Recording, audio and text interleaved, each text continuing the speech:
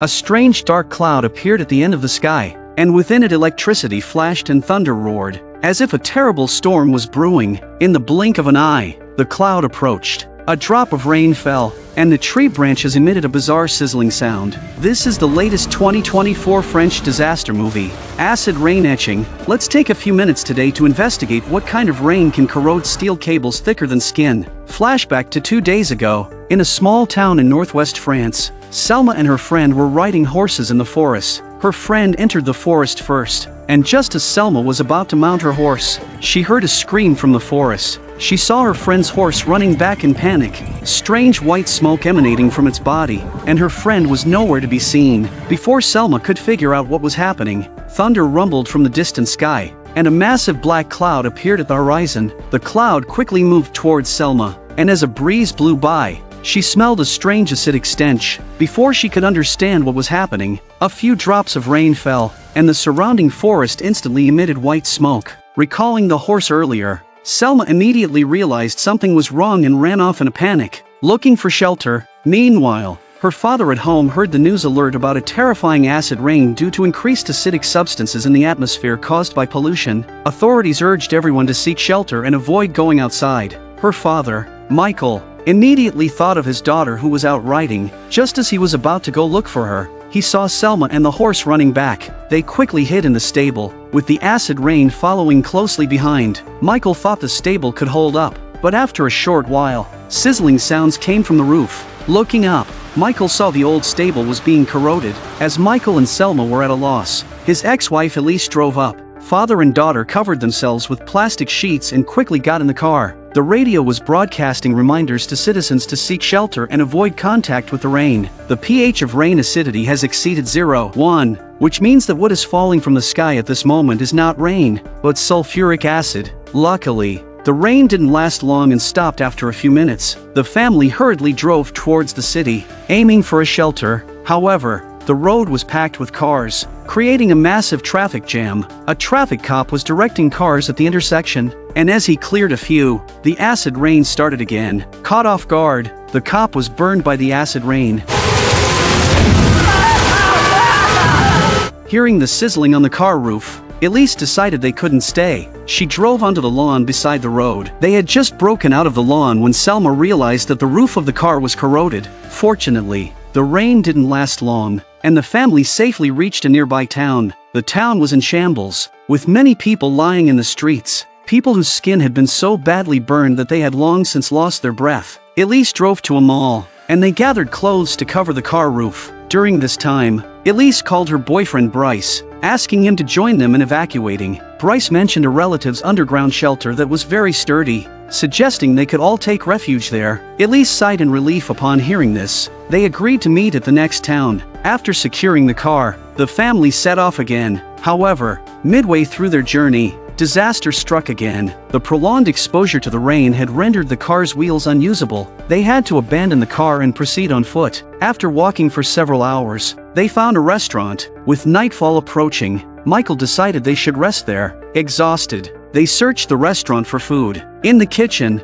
Michael found a faucet and turned it on to check if the water was contaminated. Unable to tell by sight alone, a small cat approached. Michael caught some water in a container, intending to test it on the cat, but Selma stopped him, deeming it cruel. Uncertain about the water's safety, they didn't drink it. Fortunately, they found some canned food and cake in the storage, which provided water to quench their thirst. After a simple meal, they prepared to rest. Selma thought of the cat and brought some food for it, only to find it dead in the kitchen. Michael's suspicion was confirmed: the water was contaminated. The next morning, the family took some food and continued towards the next town. Along the way, they encountered other refugees. After hours of walking through the wilderness, the group arrived at a large bridge. Due to acid rain corrosion, many support structures of the bridge were damaged. To ensure safety, police officers blocked the bridge, allowing only the first group to pass before the next could go. In the crowd, Elise and Selma got separated. Elise wanted to wait for the next group but was pushed forward by the crowd. She had no choice but to cross the bridge with this group.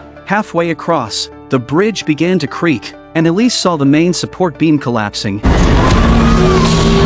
She tried to run back, but it was too late. The collapsing beam broke the bridge surface, and in the chaos, Elise and a few others fell off. The river below was filled with acid water, equivalent to falling into sulfuric acid.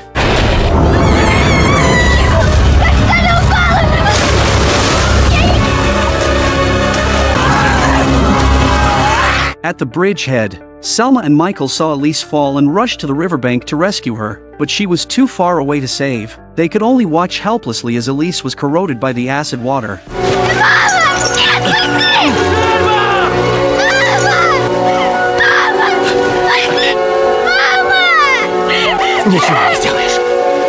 Because the road across the river was cut off due to bridge damage, the military took the survivors and moved them to a factory where they replenished some water and food. Michael tried to contact Bryce to ask about the shelter, but his phone was off. Michael suspected Bryce was also facing an emergency. Then Michael called his girlfriend, who was trapped in a hospital. The concrete roof could hold for a while. At that moment, the military found a new escape route. Michael hurriedly found Selma, intending to leave with the group. However, Selma insisted on finding Bryce, but Michael had no idea where to look.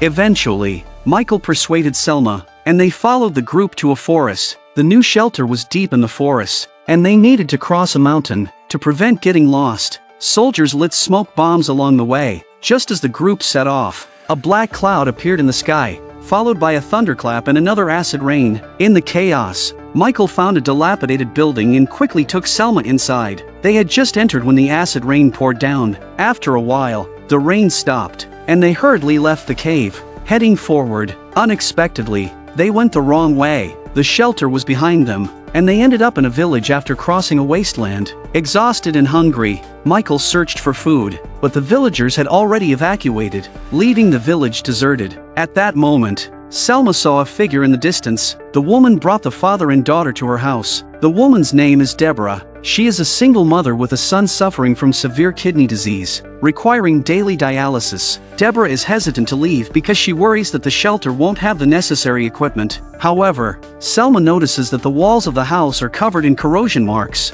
indicating that the house might not hold out for much longer. Deborah realizes this too, but she's not in a rush because she has a basement. After dinner, Michael helps Deborah move the equipment to the basement. Deborah tells them there's a car in the garage that they can use if they need to leave. After careful consideration, Michael decides to drive to the city, where there is a shelter and better infrastructure, but Selma disagrees. She still wants to find Bryce. The father and daughter argue and have a falling out. With no resolution, Michael decides to rest and make a decision the next day. Just as they fall asleep, the acid rain strikes again. Michael initially believes Deborah's house can withstand it, but he underestimates the acid rain's power. Contaminated acid water seeps into the house through the pipes, corroding them.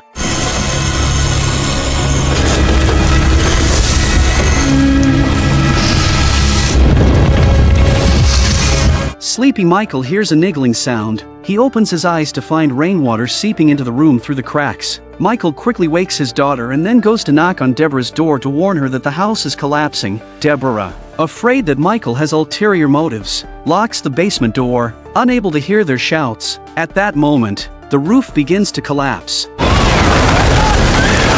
Looking at the corroded stairs, Michael tugged his daughter to the garage and drove away from the village. However, shortly after they leave, the car gets stuck in a mud pit. Selma blames Michael, insisting that if they had followed Bryce's route, they would have reached the shelter by now, and her mother wouldn't have fallen into the river. She blames her father for everything. Tais-toi! Tais-toi, ferme-la!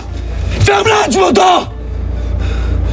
Ferme-la! Michael, already frustrated, soon calms down. He steps outside the car to find a way to get it unstuck. Neither of them notices that a nearby pipe has leaked, and the acid water is flowing toward them. Michael realizes it too late. Noticing his shoes starting to smoke, he rushes back to the car, intending to leave, but then realizes Selma is missing. Panicked, Michael searches and finds Selma stranded on a truck far away. Stuck and unable to move, Michael drives over, but the car is still stuck in the mud. Seeing the truck sinking, Michael, despite the pain, makes his way to Selma.